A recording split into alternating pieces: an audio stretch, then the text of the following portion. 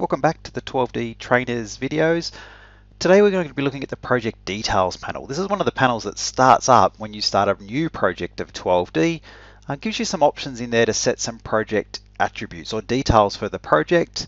These can then be used in various different ways within 12D. Most notably, people use them for the plotting for their title sheets, or you can also use these project attributes essentially to be placed on your digital engineering model further on down the line. We can move these attributes around and place them on other 12D objects like the tri-meshes, tins, and strings, which then can be passed, that information can then be passed on to other 12D users. So as I said, this panel does come up standard with 12D when you open it up. And this video is essentially going to be going through how you can customize it to your company's title block if that's what you want to use it for. But you might also just want to be able to turn the panel off so you no longer see it anymore. So I'll also show you how to do that.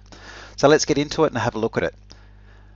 As I said, the project details panel, as it starts up on a new project, it usually starts in this location. And the first thing you might be thinking is actually it's too small. So we have run through this before. Obviously you can expand the list out here, come up to the little 12D icon and make that the new default. Essentially by setting that as the new default file, the DDX, you'd want to save that into your user directory, and then therefore whenever a new project opens, it would start up with that size in mind, so that way you can actually get all the attributes or the details you want. So that's quite easy, and we have covered the DDX files before, or the dialog default files before in other videos, so I won't go into that. If you wanted to turn off the panel so that it just never comes up whenever you see it again, whenever you create a brand new 12D project, I think if we go on into the video, you'll see that it is a really good reason to keep these project details. But if you just want to get rid of it, the way to do that is to go into Project Management and actually edit some of the environment.4d files or the 12D environments here. So under the environment file, under project and details, there's a couple of options here where we can show the project details. So you can see it's turned on, which is why it comes up automatically. So I don't want to turn that one off. You validate it, and we're going to talk about the validation of the project details when we get into editing the project details, so we can turn that one off. Or if you wanted to use a different project details file name rather than the standard one that is used. Now again, we don't actually like to mess around with the environment files too much, or the environment.4d file shipped with 12D. I'd rather people go through the project management and the environment configuration and change their configuration if you want. And I'll put these up in the 12D wiki page also, but these are essentially the variables that you need. They're showing the project details. If you set it to 0, the panel will just never pop up. Validating, at the moment it was ticked on, so it's 1. If you make it 0, it won't validate it. And obviously you can then use a different project details name. You have to use the full address, $user, and then whatever file name you want to be put into there. So that's those 3 variables that you want. If you want to change them, again, it's better to do it in the environment configuration, and those notes will be up on the 12D wiki page for you. So that's how to turn the panel off. Let's get into edit the details page. So we come under Project Management Details Editor.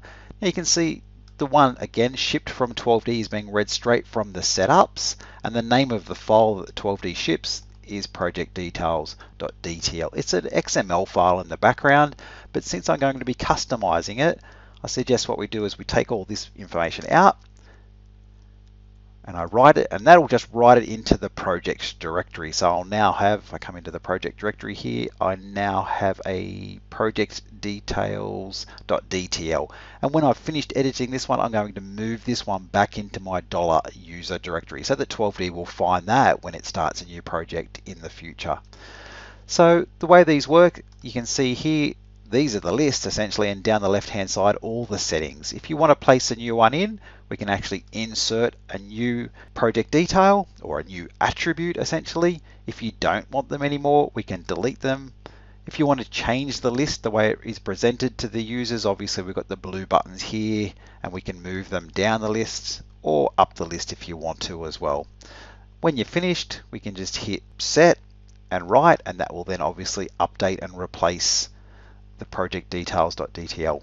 Let's have a look at what's actually available inside each of these. So these are all talking about project attributes. So when I do place a number in here, so I say it's 2020, and it might be the 3rd job for the year, so I would set that That information can then be used and placed on all the drawing sheets. I can also place that information on all the strings if I wanted to, and later in the video I'll show you how to do that.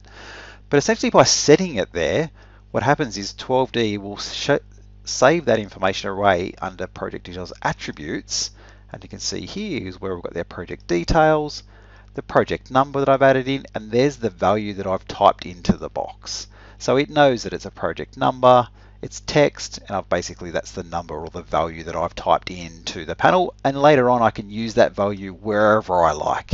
So these can also be used, these project attributes, because they are attributes or metadata, they could be used in macros or a whole lot of other features within 12D, chains and things like that, if you do know how to get to them, and I'm going to get to that place later where I show you how that 12D calls these in. So editing them, it's fairly easily. We just place the text in there, project number. So this is the really important bit. That's the name, which is actually the attribute, and it can't have a space in it. So you can see here where I've got the word project number, there's actually the display name, which actually comes up in the panel. You can give it a bit of a description if you want to. You can write a bit of a description in there so that if the 12D user hovers over the panel and doesn't know what to fill in, it will come up with a bit of information about what to fill in that spot.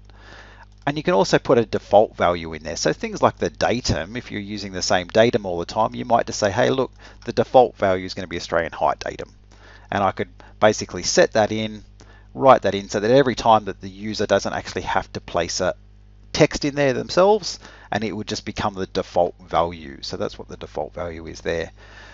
Optional is optional. So this little tick box basically means that the user doesn't have to fill in any of these options, and when 12D validates it, and that's what the validation tick box was before in the environment, it means that it doesn't have to validate it and it will be okay, and it's only optional. If you untick that, it means that the user must put an answer in the box there.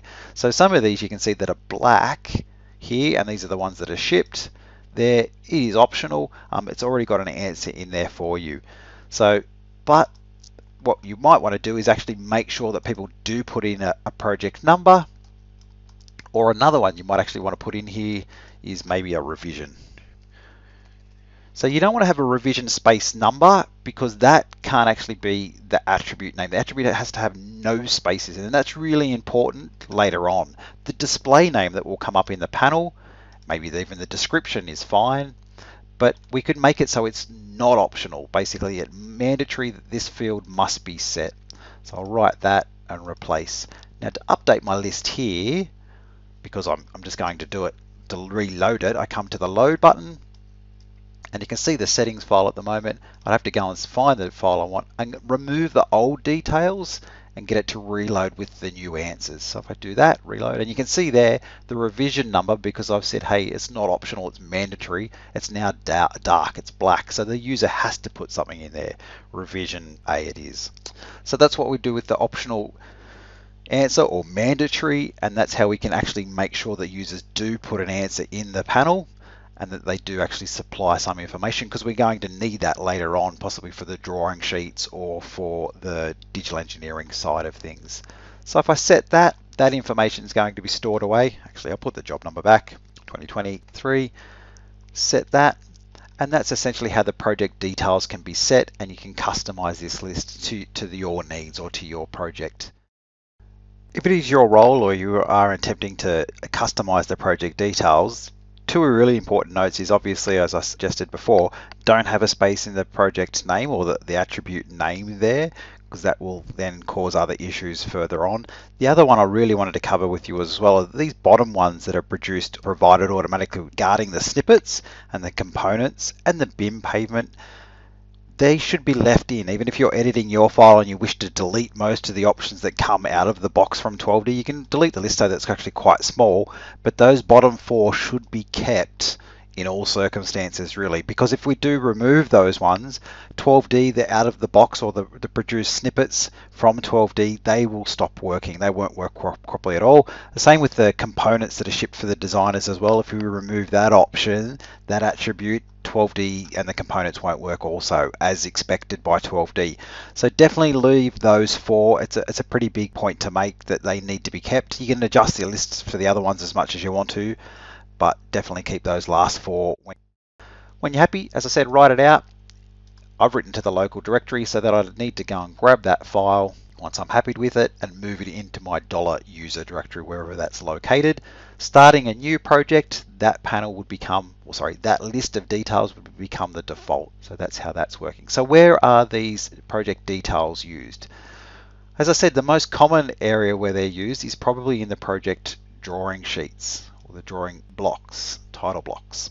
So you can see here with a standard one from 12D, which I've just read in, down the bottom here where I've got project name, project number, these project details, this piece of text here knows that it's going to get the project detail, and the attribute was called project number. You can see again there's no space there because it's calling on the attribute name. Okay, I'll just go and show you that, of the project number, which is the name or the attribute that it's picking up. So that's basically what will then get generated into that piece of text there, and that will then come on the title sheet. So you can see by making it a default, it means the user must put something in there and it will then come out on your title block. The other way that these can be used is obviously on your project to actually manipulate and put the attributes onto the string. So we can move the project details from the project level down onto the strings themselves. So let me just skip over to another project. So just moving over to a design or an example of a design project here where I've got some design strings on the left there. I already have set some project details up for this project, and you can see those here. But you might want to amend those, put the project number in there and set those away. And I might then want to move these project attributes, the details there, down onto each of the individual design strings themselves. And that is done using the utilities attributes and using an attribute manipulator file.